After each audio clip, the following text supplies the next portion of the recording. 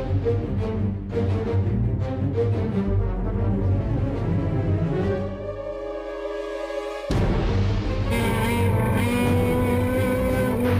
solstice down, one to go.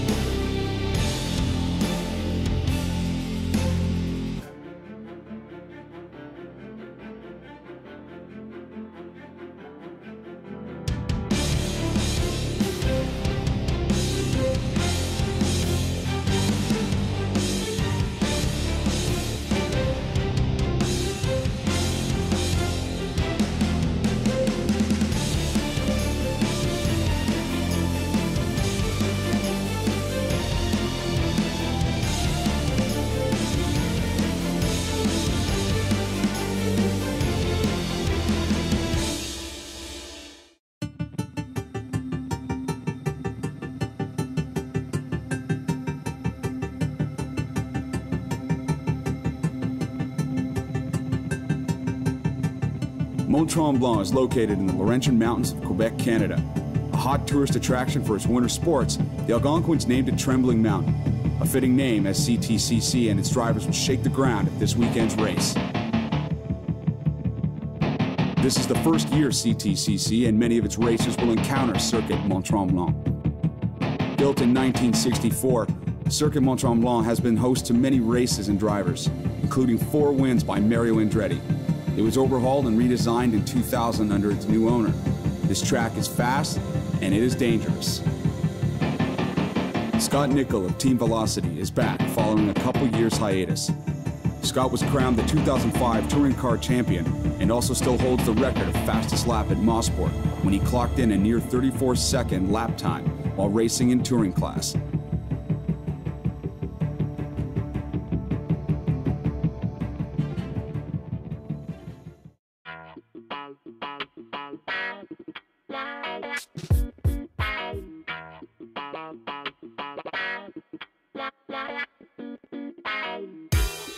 Scott's a really good friend of mine. We've been friends for about 6 years since we started on the team together. He's very quiet, very reserved, which is not usually a race car driver trait. I couldn't meet a calmer, cooler customer around this mayhem of a racetrack. He trains me and treats me with a lot of respect, and I got nothing but the utmost respect for that man. He's a great driver. He knows how to wheel a car for sure. I've been with him in the car around motorsport and around lots of tracks, and I've done a lot of motorsport myself. And you know, you think you're a good driver, and then you get in a car with a guy that's got talent up here. You go, this is a guy that can drive. So it's really nice to know that your guy is out there doing his best and is really wheeling the car.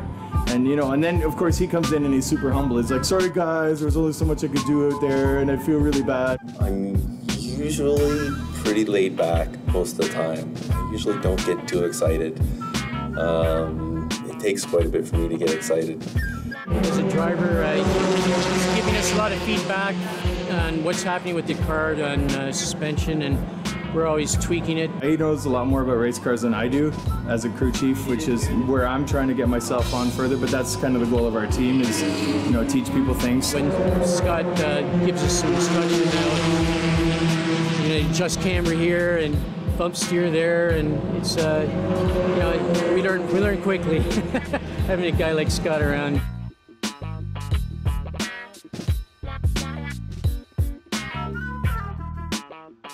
Our team is based out of the factory, and we're all factory workers, through different aspects of the company, and we volunteer our time to this program. Not one person is more important than the other. We try and use the same philosophy that we use at Honda. Everybody is sort of equal. It might be the driver, but you know, Todd's job is just as important as mine, or Matt's job, or Phil, or Carson, or Miles. If they don't fulfill their their function on the team, and the team's gonna slide, and we'll maybe not be at that top level. Right now we're just doing some post-weight checks, so we're trying to get the car as light as possible for qualifying. Also, what we're trying to do is we're trying to understand our fuel mileage for the race. The goal is to be as light as possible and still meet the minimum requirements by the series. So, because, more weight you have in the car, the more weight you have to brake, the more weight you have to turn. You can see inside the car, we've cut out the door frames inside.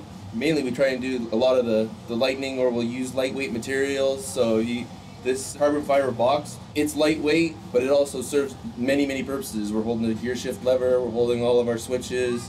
It keeps my legs safe, so if there is ever an impact, I don't break my feet or ankles or anything like that. For qualifying in the races, what we'll do is we try and monitor our fuel mileage, because we know how much fuel we use per lap.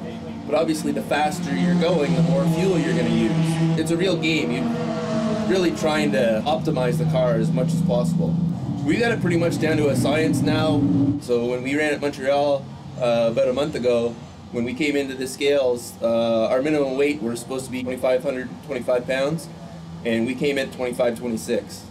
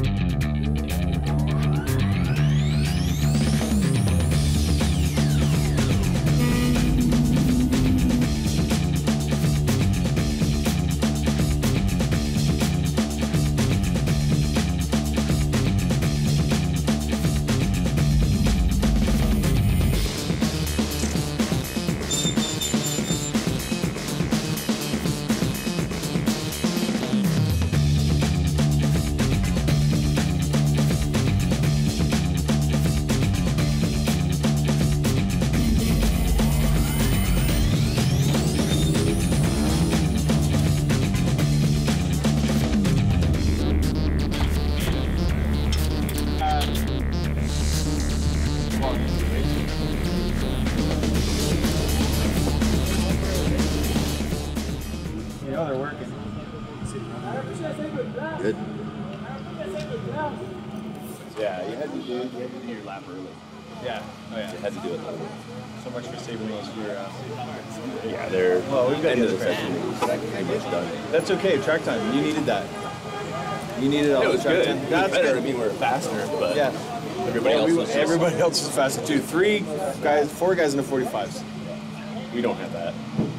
So We just don't have the motor that some of the guys have here, so we're trying to throw tires at it to try and make the car faster. We did one fast lap, and then after that we always caught traffic, so couldn't really get a quick one in. And here you got to do the lap early because the track's so abrasive. So you don't get it done early, you're not going to get a quick lap.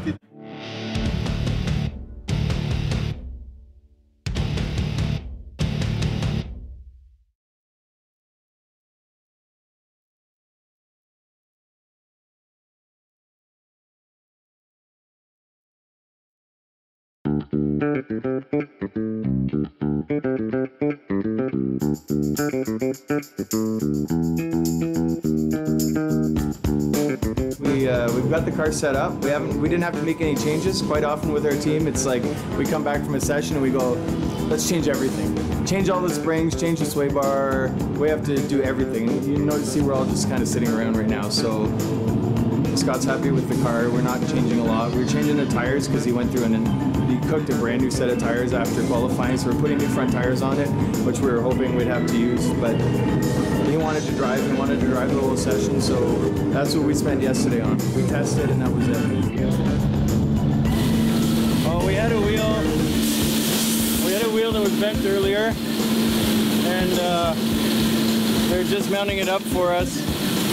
Actually, I was getting new wheels earlier, and we had one wheel that was bent when I came over here and brought it over here, so they mounted a new one up for us, and they're just getting it mounted.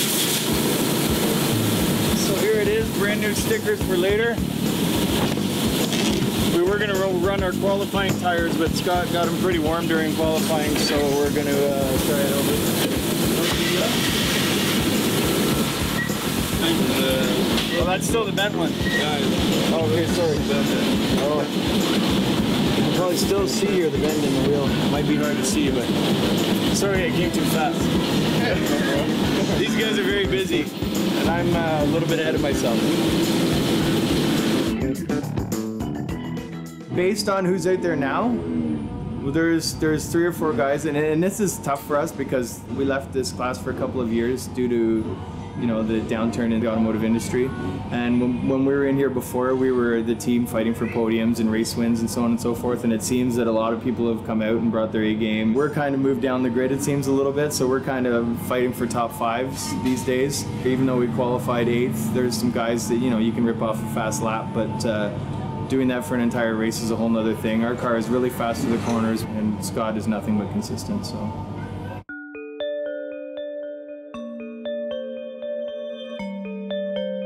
I got into racing when I was around 13. My mom had always gone to the Formula 1 races with her girlfriends. My dad and I had always watched the Indy 500. And I had a paper route when I was 13 and for a little while, and delivering my papers one day and saw sort of a Formula car style car in the guy's garage, and just asked him if we could help, if I could help. And he's like, you know, here, take a broom, start sweeping, start cleaning up. So sort of started from there, and then 8 years later, I knew more about the car than he did. I just sort of did it on my own, you know, like I was watching the races with my dad, and my mom would go to Formula 1, and we'd always sort of watch the races, and like, it was kind of cool. The guy around the corner had one. I'm like, oh, get started here. Try that, and just sort of progressed from there. On the track, the main thing that I'm scared of is guys that don't know what they're doing when they're out on the track, or don't keep a heads up as to what's going on. You're always pushing those limits, and someday, you know, you could have a failure on the car and it could break, and that could, it's a pretty big scare. But thank goodness we haven't had any of those. Trail goes by here in the Lombardi car, you are good to go.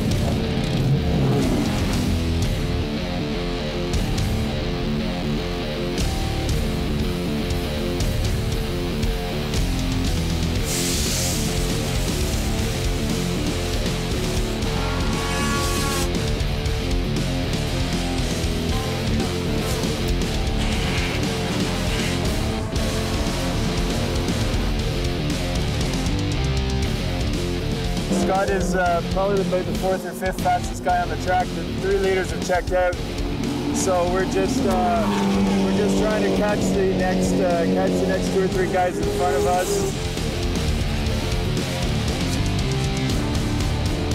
He gained 1 position, so he's at P7 right now. He's running very consistent. The engine temperature actually came up quite a bit, so he's we're a little concerned about it.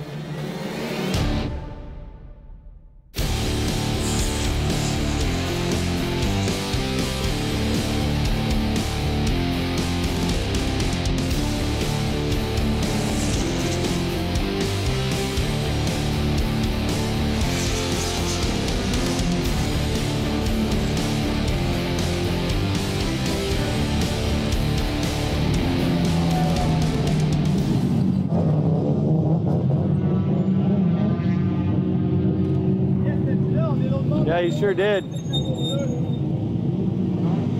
38. Beautiful. 41 and a half. Nice. 44.2. 44.2. Yeah. Yeah, that tire we got to fix. 37.2. 37.2. Everything seemed to go okay. It was just hard to catch up to those guys that were a little bit faster than us. Like, they're just fast. We got held up with the solstices. We did get both of them, so that was nice to at least move up a couple of grid positions. So it's nice to move up. We're gonna go check, do a compression test on the engine because it is feeling a little soft. We have said it's a little soft. It's our engine from 2008. We've been running it since then. It hasn't even been out of the car since then, so we're gonna go take a look at it. We've known we've been down on horsepower, and we actually have a new engine coming, but it's, you know how engine builders are. So we'll see.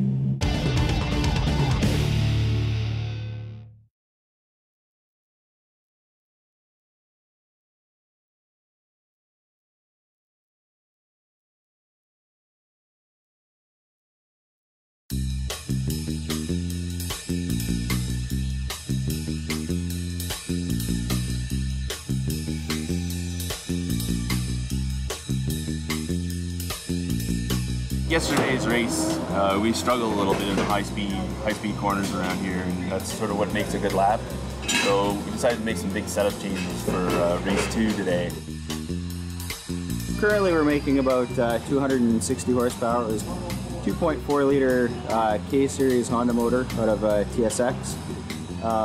There's a lot of custom parts on it. Like over here we have the water pump outlet, that's custom. It's got a Schrader valve so we can bleed off any air that is in the cooling system. We're running an NSX intake box with just a regular paper element air filter. It's a pretty mild build for the most part.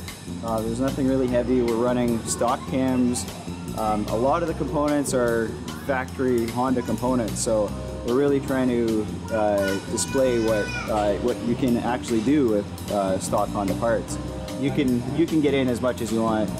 You can spend a lot of money if you have a lot of money. Yeah. The guys that have a lot of money seem like they do very well, and they don't see as many breakdowns as somebody who puts a little bit less money into their car would probably see.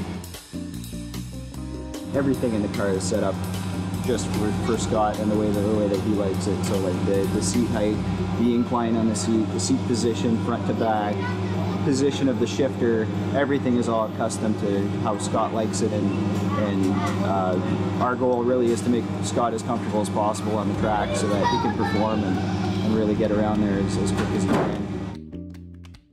As we saw on the track yesterday, with the temperatures, the ambient temperatures we have out here, plus the drafting that we saw, we do have 2 or 3 cars that are running very similar lap times to us, and they're hard to get around. We've found this season already that the solstices are very hard to get around, so we're right on those guys, right on their tails. We were trying to draft them to try and gain speed so we could get around them, but as we follow closer to them, the air doesn't get to the radiator.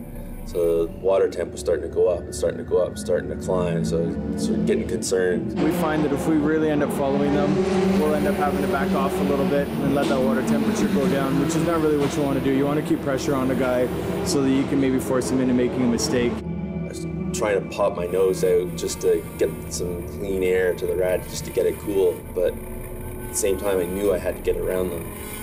Because if I can run in clean air, I know I can get the water temp down. So it was pretty stressful, trying to get it around them, trying to be quick. So eventually I ended up getting around them, and we were lucky enough that the water temp started coming down to a level that's normal. Today we're starting in P6, and our competition right now is Benjamin DiStallo. He's in P5 and Sasha's in P4. So we're going to try and get around Benjamin as quickly as we can today, and try and at least hang with Sasha and get him to try and wear his rear tires and hopefully get around him at the end.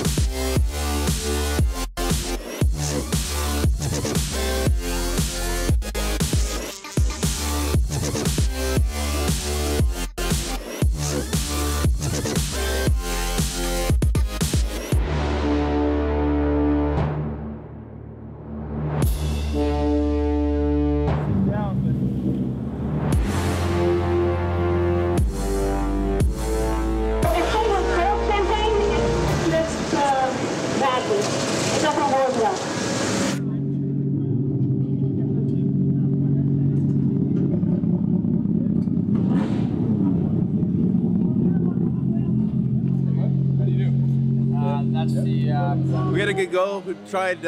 We had a run at Distalo at the start, and down the back stretch there, he messed up a little bit. Got a little bit of a run. I did exactly what I said I was going to do. I knew I had to try and get him early because I needed to move up to Sasha, but I tried as best I could and just didn't work out this time.